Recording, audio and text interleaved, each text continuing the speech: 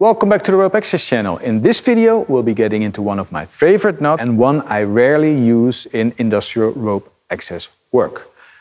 And it's the bowline. Let's get into it.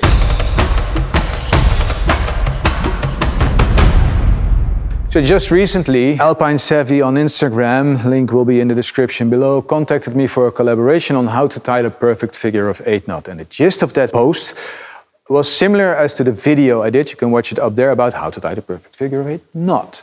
And that's all about where is the load strand in the knot, on the inside or the outside. So one is a little bit easier to undo, and if you want to find out which one, go check out that video. So he made a post about it, we collaborated on it, and because the Alpinesavvy audience is mainly from climbing, recreational or alpine or rock climbing or things like that, a lot of the comments were, why don't you just use a bowline? And this is a very good knot, but it has some serious drawbacks that I do not like for rope access work, and that's why we hardly ever use it. So in this video, I will first show you how to tie it, or how I tie it, and then we'll get into some of the drawbacks of it and the advantages. So, how to tie it.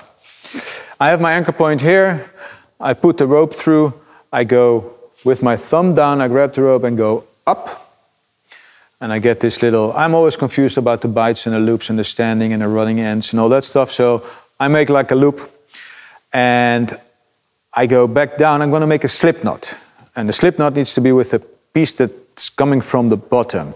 So right now, if I would pull this towards the anchor point, it cannot slip through and the knot will not slip out, and if I pull down, it will slip out. That means that it was the right way. So I with my thumb down, I go up, make the loop and go back in and grab it. Now, I have my slip knot here, like this or like this. I have my slip knot here, and I need to put this end through the knot. But intuitively we would go through this side. And if I would finish off the knot now, I end up with something that's slightly different than the classical bowline. And there's a lot of conversations in all kind of Reddit forums and all that stuff about what is the bowline. For me, this is called the boelenknoop, and the one I'm going to show you is called the paalsteek, and the paalsteek is the bowline in Dutch. All right, so intuitively we would go in through here, but we want to go in from the front. And then I just flip the knot over, and I end up with a bowline, where the tail end of the rope is on the inside of the knot. And if you would pass it through the other way around, then the tail end would end on the other side. Both strong, both good, nothing unsafe about them. We can get into the minute details of ring loading and which one will slip quicker and blah, blah, blah, all that stuff. But remember that all those things happen at huge loads that we should never be experiencing in our systems. I'm talking rope access. I know a little bit about the climbing world because that's where I got into the rope access from.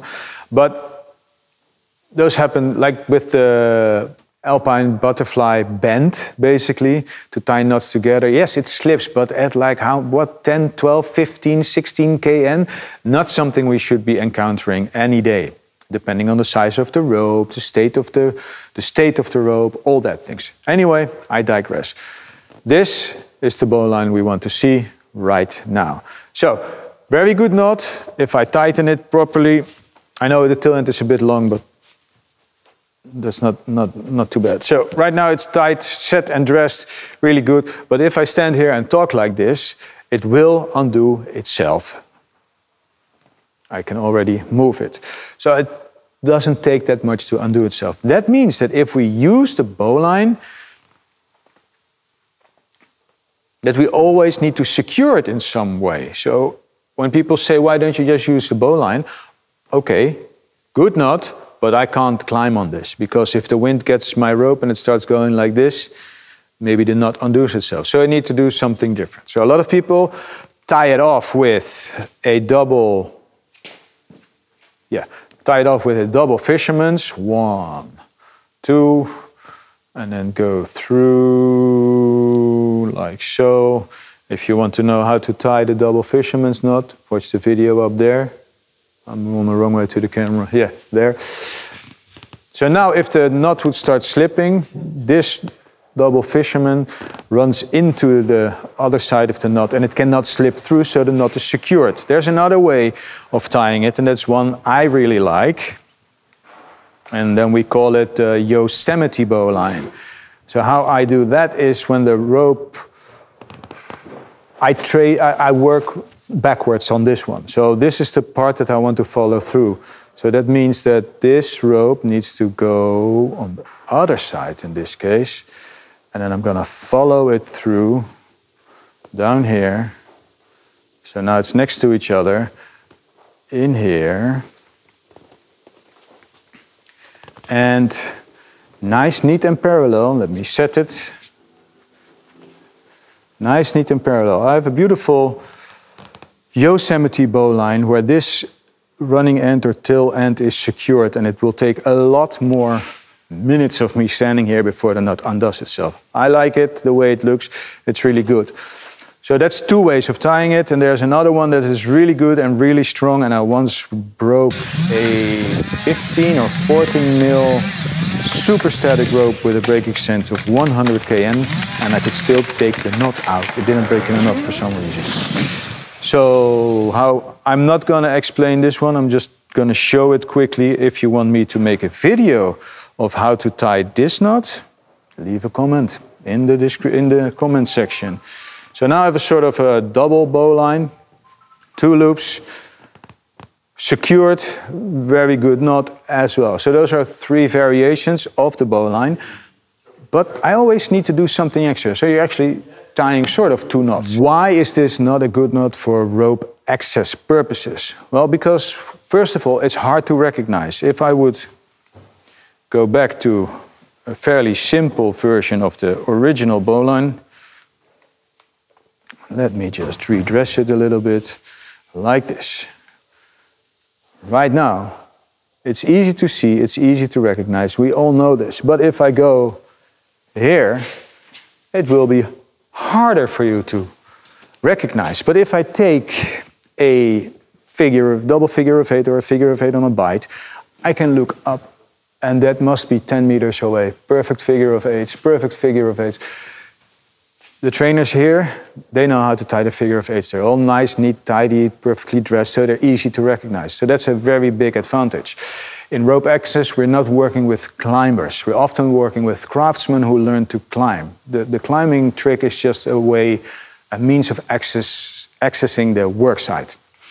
So we keep the knots simple and basic. And this does not undo itself. Yeah, in 500 cycles of this maybe. But this is already loose. 5 cycles. So easy to recognize, harder to recognize. Now, one comment I get from recreational climbers is, yeah, but why don't you just go over there to inspect the knots? Just imagine I need to work underneath a heli deck and there is a 15-meter 8 climb involved where I need to drop down. So I have my level 2, he goes 8 climbs over, he ties his figure of 8 knots. We're going to have a lot of noise now. He ties his figure of 8 knot, he rigs them, and I can inspect them from 15 to 20 meters away. I even have like a little binoculars, like a monocular it's called, so I can inspect it. If I would have to climb over there, then I put myself in a dangerous situation where I might not be able to be rescued from. And I will put my rope decks into situations where I know I can rescue them. So that's the mindset we are working from. We need to be able to rescue someone. So if I would need to climb over there and rig it, I might as well do the work, but who's going to rescue me? So if I can inspect this from a distance, that's very valuable to us. So it's a good knot, it's easy to recognize, it's strong, they're all like 50%-ish. That's the main thing. Recognizable, easy to tie, fairly easy to undo, but this, it's harder to recognize, super easy to undo, and you always need to tie 2 knots. So those are the few reasons why in rope access we hardly use this. Can you use it? Yes, of course, but like with everything we do, we need to risk assess it. All right? Now, if you like this video, give it a thumbs up. Subscribe to the channel, hit that notification bell to always be notified of a new upload.